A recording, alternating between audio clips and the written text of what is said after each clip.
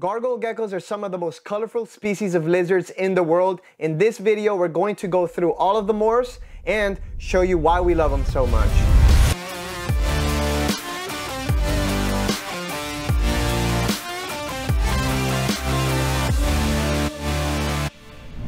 Gargoyle geckos actually get their names from these tiny little bumps or horns that they have in the top of their heads, resembling gargoyle statues from Notre Dame. Their scientific name, auriculatus, actually means eared. So with gargoyle geckos, there are two main base patterns: the striped, which are typically the more popular, and the reticulated. Now there's different variations of each individual pattern morphs, but these are the two base patterns that you're gonna see in the market. Here I have more of a regular striped gargoyle gecko. In my hands, I have a yellow super striped gargoyle gecko, and you can tell the super stripes different from the regular stripes because they have a really thick mid-dorsal line, and most of the time these lateral lines are also going to be thicker than regular gargoyle geckos. So here is the other base morph pattern. This is more of a classic black and white reticulated animal. As you can see, there's heavy webbing and just a bunch of busy pattern on this animal. And on my right hand here, I have a banded reticulated gargoyle gecko, also a black and white. Very similar looking, but you could see that on this gecko here, the reticulation forms in bands that go across the body. Now the next thing we're gonna talk about is pattern color. Now check these two guys out. One has orange pattern color and the other has red pattern color. They are some of the most beautiful blotched gargoyle geckos we have here, and the difference being that obviously the orange is a lighter version of this pattern color. Once you start to stack it up on top of each other, it starts to turn more red. But some orange animals just look absolutely insane. The one that's on my forearm here is a reticulated orange blotched yellow base, and the one that's on my left hand here is a red base, red blotched reticulated. Both very, very beautiful animals, similar looking, but there's a little tweak in the color, which is what makes them special. So the pattern color attaches itself to the base color, and it basically forms in that same direction that the base pattern is going through. Now, on my left hand here, I have a red and orange striped gargoyle gecko. You could see the clear difference between the outer orange bands and the inner red bands. Now she's a little bit duller, but on my right hand here, I have a beautiful red striped, okay. So here I have a beautiful red striped gargoyle gecko. He's a little bit of a super stripe because you could see the lateral red pattern going down his sides here, and you can see he is a lot brighter than she is. This is actually Red Rage. We've shown him in some of our other videos. She's about to jump to the rack. See? They call me Nostradamus. You can see the clear difference in color for these two animals. As you start to breed red on top of red, they start to get a lot brighter and the color gets a lot bolder as well. All right guys, take a look here. This is a regular red blotched gargoyle, and this is a super blotched gargoyle. Now, they do get a little bit better than this, but you can see the clear difference in the size of the blotches of these two. As you start to breed blotches back to each other, the blotches start to get bigger and brighter. So these are some of the most rare gargoyle geckos I have right now. On my left hand, this is a red super stripe, but it's one of the best examples of this morph that I have.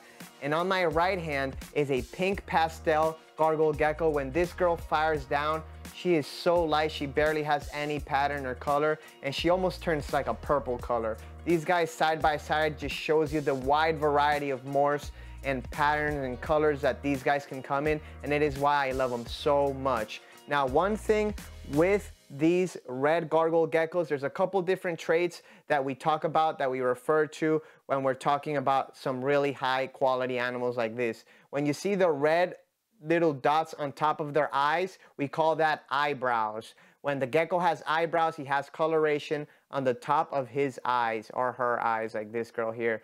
Now, when the gecko has some of that red coloration coming down the side of the mouth, we call that lipstick.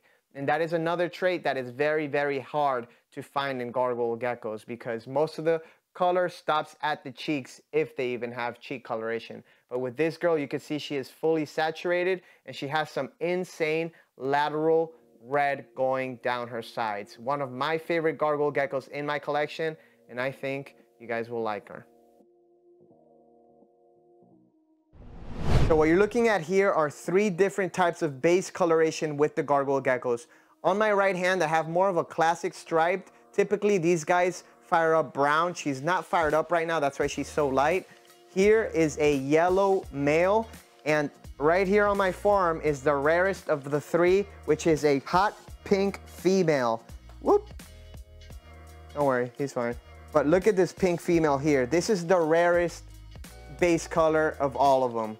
You see a classic, you know, white-based animal here next to the pink stripe. And the pink stripes just are so beautiful, especially when they're fired up. They typically have this really bright white belly, but on top, you could see the coloration difference right here. And it just turns a really, really light pink. One of my favorite geckos here.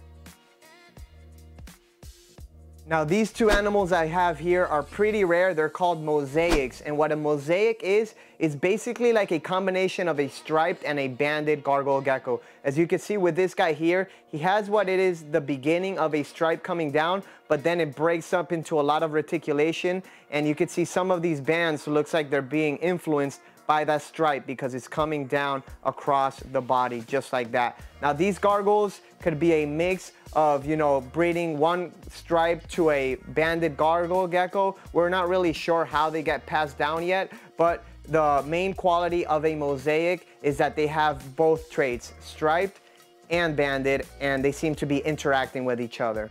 Pretty distinct looking gargoyle geckos. Gargoyle geckos even have some variable eye rim coloration. Some of these guys could have that yellow, orange, and even reddish eye rims. Also, something that's highly variable is their base coloration. This gargoyle gecko on my right has more of a white base coloration, while this one on my left is more like yellow, brown. You could also get some very nice, vibrant yellow base colorations, orange, and also red. So one of the most unique gargoyle gecko morphs are going to be the phantom gargoyle geckos. Now the phantom just means that they have dark eyes, and that's independent to any of the pattern color or pattern morphs that they have. Look at these eyes on these 2 girls. They're completely black, and that makes them very, very rare. Phantoms with 2 black eyes are super rare, especially when they get to be this dark. Now sometimes phantom gargoyle geckos will just have 1 dark eye and 1 light or regular eye, but typically they eventually both go dark. Now when they hatch out, they don't have these dark eyes. They start to come in around 3 years old or even older, but these girls are, you know, up there in age, so you can see they have fully developed phantom eyes, and they look so cool. And last but certainly not least are these 2 very, very special geckos. Now this is a mutation that I'm still trying to pinpoint and figure out, but this is what I think are amelanistic gargoyle geckos. Amelanistic just means that they don't have a single speck of melanin, almost like an albino, pretty much an albino. And the reason why I think that is because these 2 animals right here, believe it or not, are fully fired up. When they fire up, they get these yellow or pastel-y lines going down, but they don't get any dark pigment whatsoever. Now, these are 2 brothers, and I know of somebody else that has a similar looking gecko like these, so I do believe it is a genetic mutation. I believe it is a simple recessive, and we are on our way to proving that out. If we do prove that out and this ends up being a hypo or an amelanistic like I do think, this could be the biggest thing for gargoyle geckos ever. This morph with the combinations with the red stripes will make absolutely stunning animals that don't fire up any darker than this. And when they're fired down, they're paper white. This is my favorite project going into the 2023 season. Crested, gargoyle, lychee, whatever. This is my favorite project, and I'm excited to show you guys these guys and have you guys, you know, come along with me in the journey to try to prove these guys out. White Boy and Vanilla Ice, my 2 favorite gargoyle geckos in my collection right now. If you guys want a chance to win a red striped gargoyle gecko, make sure you guys subscribe and share any of our videos on any of your social media, screenshot it and email it over to TikisGeckos@live.com. When we reach 85,000 subscribers, we will announce the winner.